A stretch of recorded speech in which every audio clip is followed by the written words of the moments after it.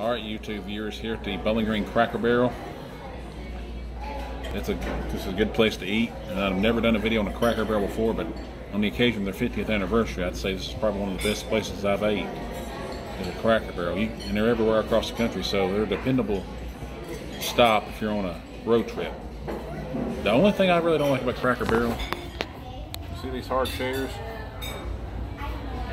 I wish they had cushioned chairs, but they don't. So that's a downside, but that's a small downside. This is Kai Ramsey for YouTube Sports.